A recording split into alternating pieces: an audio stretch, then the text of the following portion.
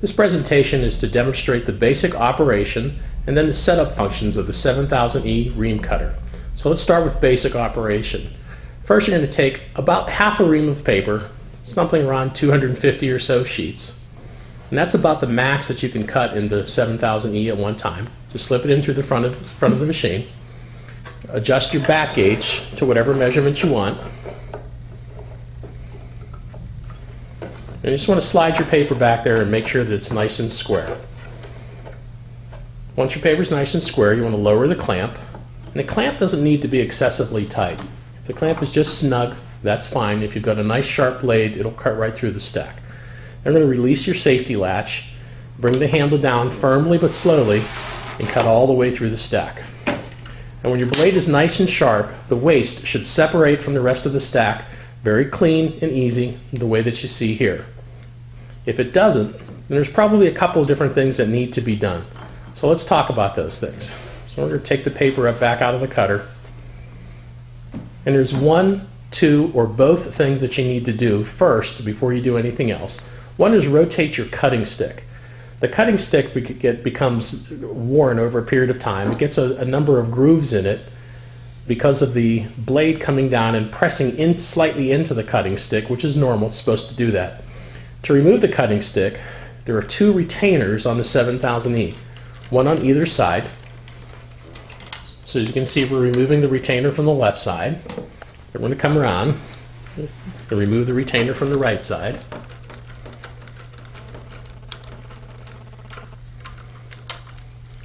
And you can just push that cutting stick in from the left side of the machine, push it out rather, and pull it out. Hard to see the grooves on the camera here, but you're just going to rotate it to a nice fresh side and slip it back in, and then replace the retainers. And that's how you rotate the cutting stick.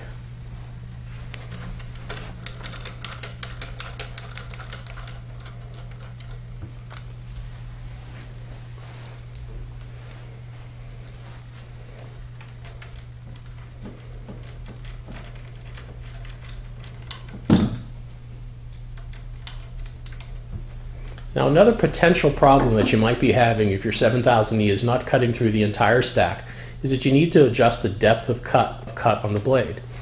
You do that by loosening the nut on the back just below the handle.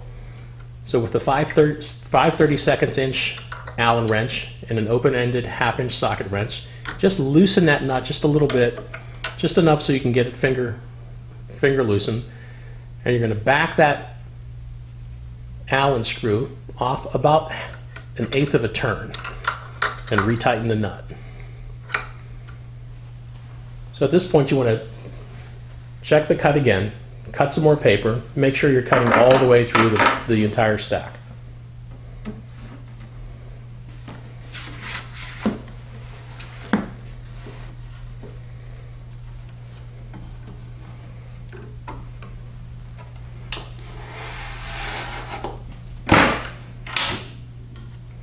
And you want to get a nice clean cut, but you don't want to cut too far into that cutting stick. It should really just kind of touch the cutting stick.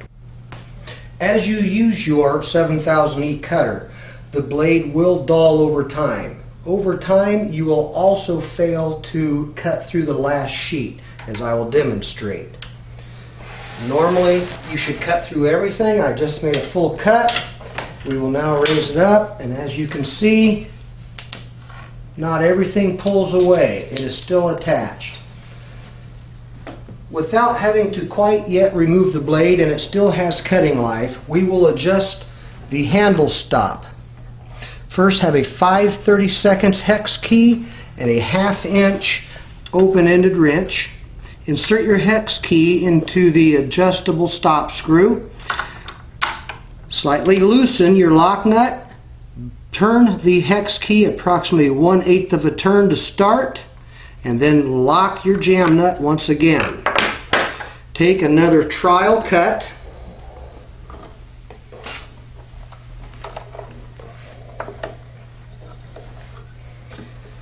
Do not over clamp. It requires just a slight bit of clamping.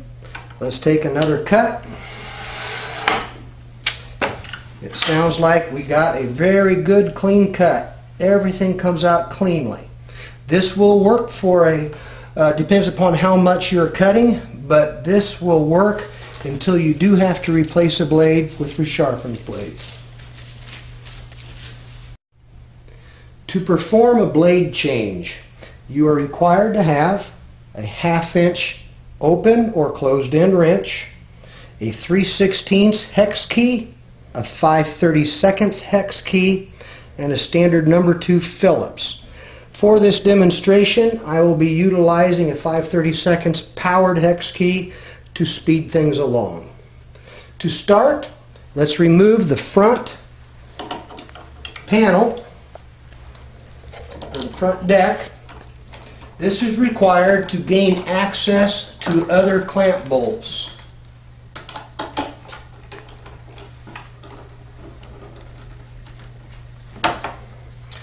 Set this aside. Remove the top one single screw from the top cover. The cover has a small locking tab at this end, so please pull the direction towards the hand wheel and the cover will come off.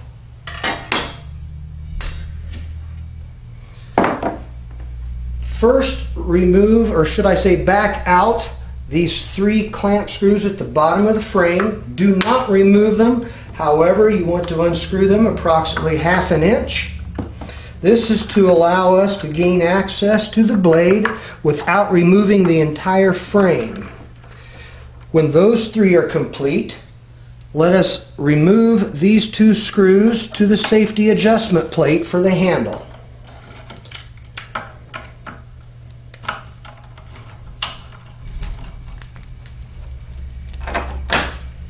Next, there is a small screw up here that is holding a spacer. You may want to please bring the handle down a little bit when you do this. Hold on to the spacer that's inside so that it does not fall when you pull out the screw. There is our spacer. On the back, I am going to turn this unit around. There are a total of 4. Here's 2 on one side, 2 on the other. I am going to use our power driver.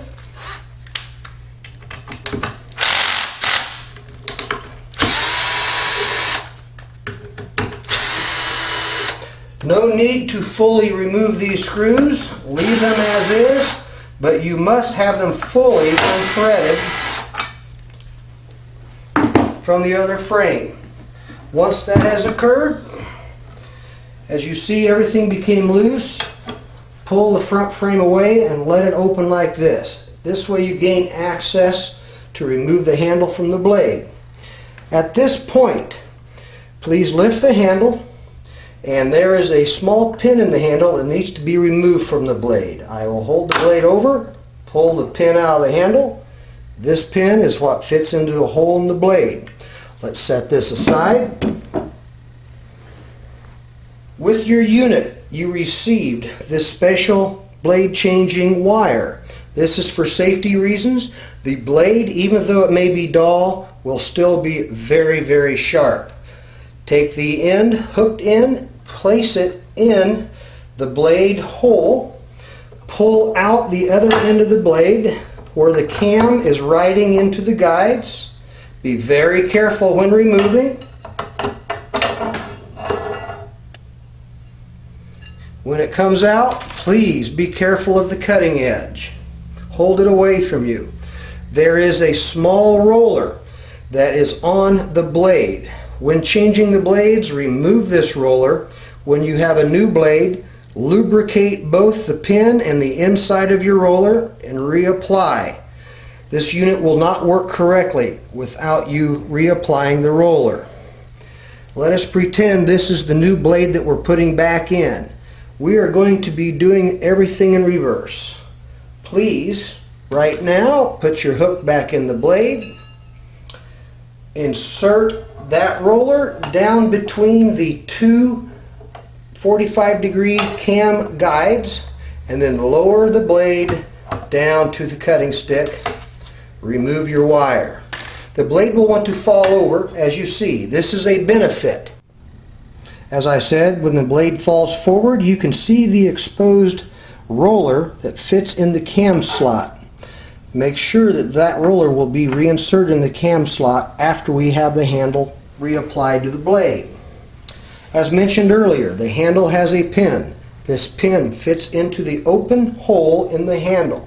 Make sure you get it started squarely and then push the side frame back in place to secure the assembly. At this time, retighten the three bottom frame bolts.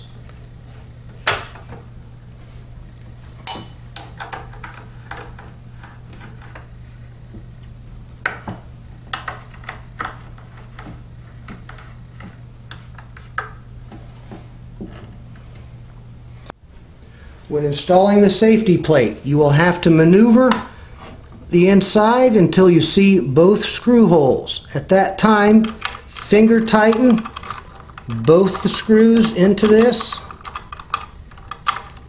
Do not tighten. We still need to have adjustment so it can still move. After the safety plate screws have been hand installed, we must now replace the spacer between the frame halves. This also will only be finger tightened at this time. The next ones we have to do is I'm going to turn the unit around. Only these two far bolts are we going to tighten fully.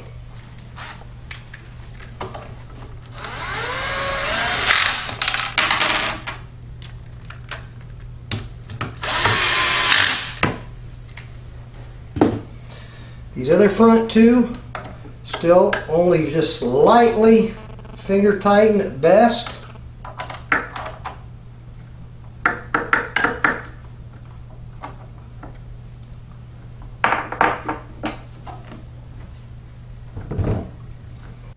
At this time we're going to reattach the front deck.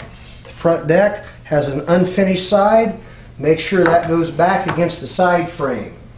Then go ahead and reinstall the Phillips screws into the frame.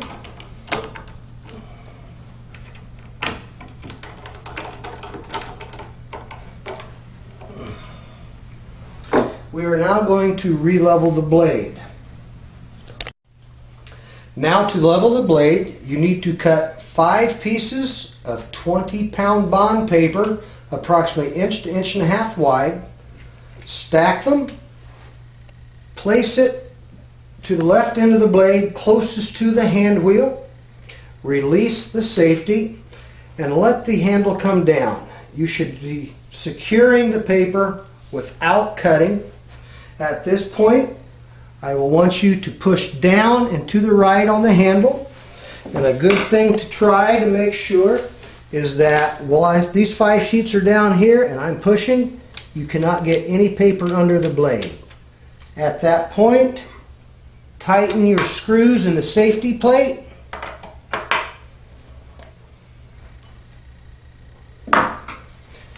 Let's do test cuts using your spacer strips. Cut cleanly. Another cut clean. Another cut clean. While you leave the blade down, we must now adjust the paper stop for the full cuts. Adjust your stop screw in until you make contact with the handle. At that point, back off approximately 1/4 to maybe 1/2 turn. Lock the jam nut again while holding your hex key.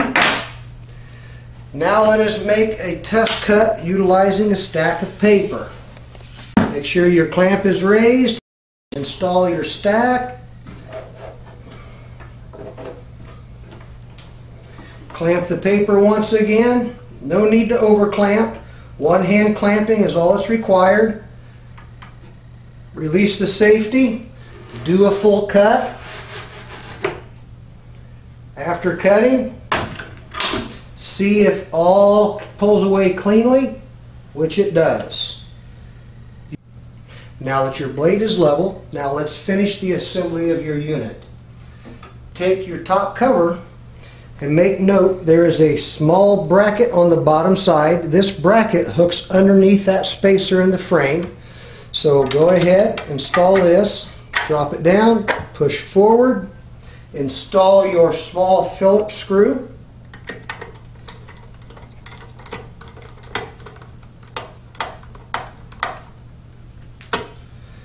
Let us finish tightening the frame screws on the back side. These here.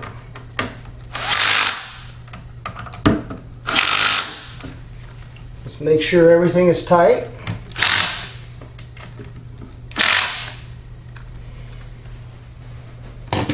Now we want to perform a final test cut with a stack of paper.